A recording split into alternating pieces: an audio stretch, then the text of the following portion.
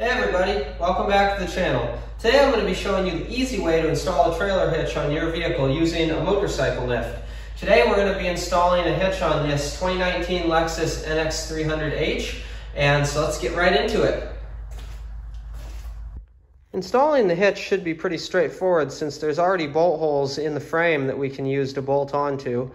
Here's about everything we're going to need. I'm going to use a wire brush as well as some WD to clean out the threads for the bolts, and then I'm going to use the 19mm ratchet and socket for the bolts.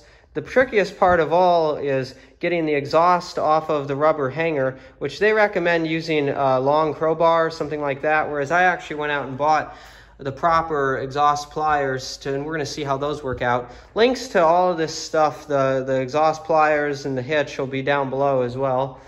And then here's some other stuff that you might want: some gloves, rubber gloves for when you're working with the WD, safety glasses, a torque wrench if you want to be precise about it, or just a long breaker bar. So now let's take a look over here at the setup. You can see I have the hitch here, and I've got it strapped down to the top with a ratchet strap of the motorcycle lift. And then as I operate the handle, I can move it up into position. I also coated it before I put it on here with some of this rubberized undercoating, or you could also use truck bed liner or something like that, since if you've ever seen hitches in the rust belt, they usually get rusty after about 5 years or so. The original finish just isn't strong enough. Then I also bought this universal bracket here, and I had to modify it quite a bit. I cut the back lip off of it, and then I bent it with a couple of angled bends. And then also you have to get this part separately, which I'll put a link to that as well, these two pieces, for the wiring, which I'm not going to cover in this video. But regardless, I just took this, mounted it on here with a couple of 6mm bolts, and I think that cleaned up really nice. Another quick pro tip is to put a receiver plug in the back of the hitch as well as the front, so that then you don't have dirt and rocks and stuff being kicked up inside from the back side. So now let's get the car up on those ramps there and get this thing put on.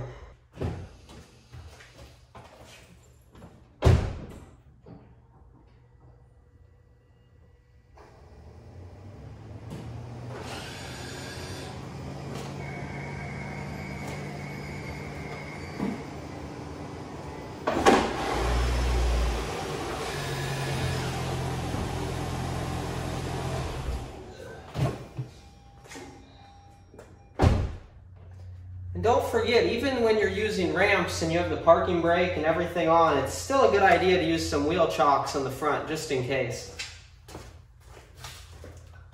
Let's take a look at what we're working with under here. So there's the two bolt holes there and there on this side. And here's the exhaust. There's the two hangers. There's one there, and then there's one up over there that we're going to have to remove to be able to drop the exhaust enough to get to the two holes that are on this side up in there. So let's work on getting the exhaust down first.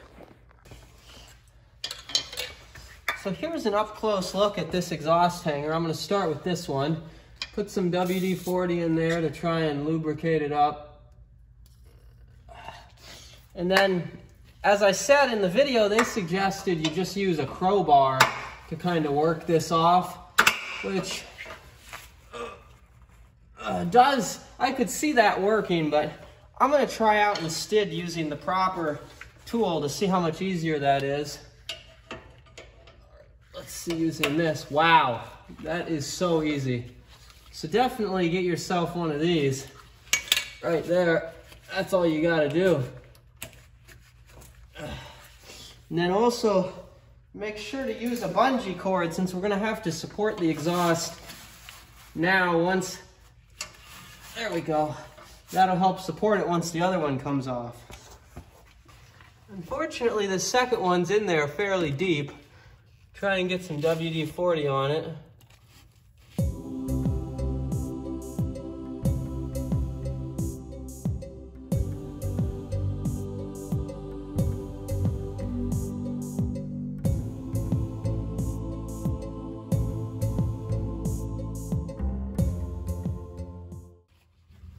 Make sure this doesn't drop on my head as we lower it down. Oh, All right, there we go. So now we've got the exhaust dropped, and that'll give us the room that we need to get into those bolts there up where my light is. We've got those two hangers off, there and there. So next step, let's clean out the holes. So here are the two bolt holes on the driver's side. Just gonna spray a little WD-40 in there and then use the brass brush to clean them out. I won't show the other side, but it's gonna be basically the same thing of just getting any dirt or anything out of there. The brass won't hurt the steel threads, so that's why we use brass instead of steel. Go ahead and clean all the dirt and dust. Want to make sure that the bolts have good contact when we bolt it on. All right, so I'll go do the other side and then we'll lift the hitch up into place and bolt it on.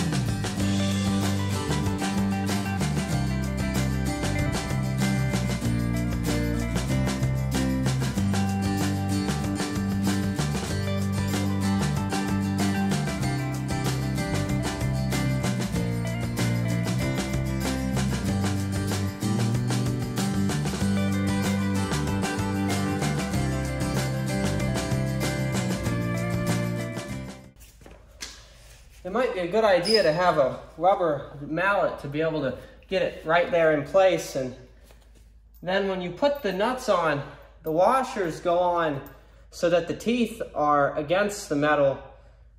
I'm going to be able to put these in right now. Here's a better shot of the bolts going in.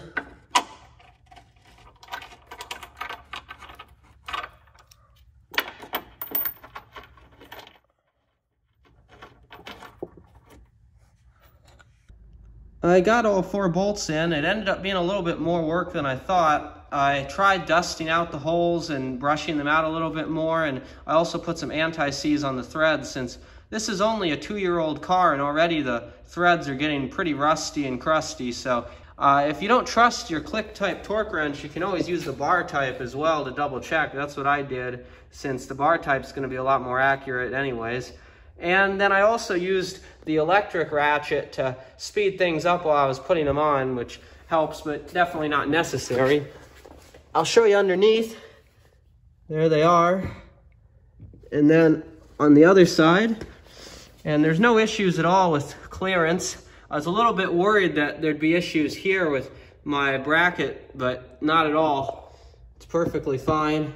No issues at all clearing anything. The passenger side's a little bit tighter as you're working in here with the exhaust, but you can see there, those are snugged up. It did take a little bit longer than I thought it would be to tighten them down. It felt like they were almost stripping out, but that's just because those washers have to compress.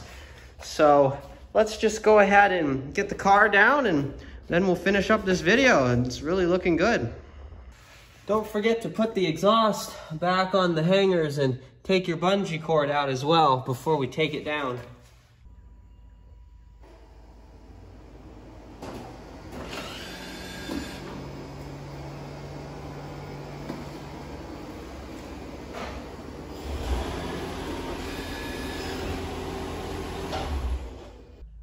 Well, that's about it for the video. As you can see, it looks really good.